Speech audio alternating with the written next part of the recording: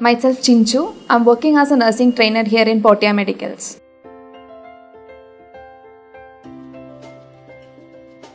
Bedridden patients need a special attention because they are not able to do anything by self.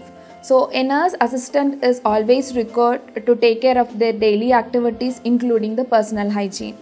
The second concern is their pain assessment along with the general examination, vital parameter monitoring, level of consciousness monitoring with the help of a Glasgow Coma Scale.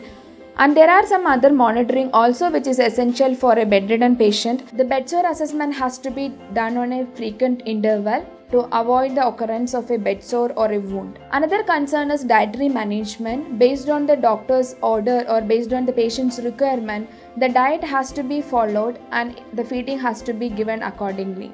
There are different ways of feeding the patient, either through oral. If the patient is not able to swallow the things, then a tube will be inserted through their nose directly into the stomach, which is called as a Ryle's tube. The nurses will be giving the feeding through the Ryle's tube, or some of the cases the surgical intervention also is required to feed the patient, where the tube is directly inserted into the stomach through a surgery through the abdominal wall.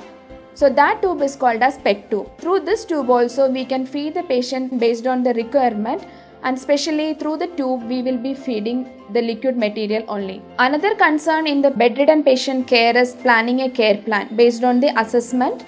The nurse will be planning the care plan and will execute it. Mobilization of the patient is also the part of care plan, which includes the active and passive exercises. Active and passive exercises will help in the blood circulation and which also will help the patient to heal better. Along with all this, psychological support also plays a great role in the speedy recovery.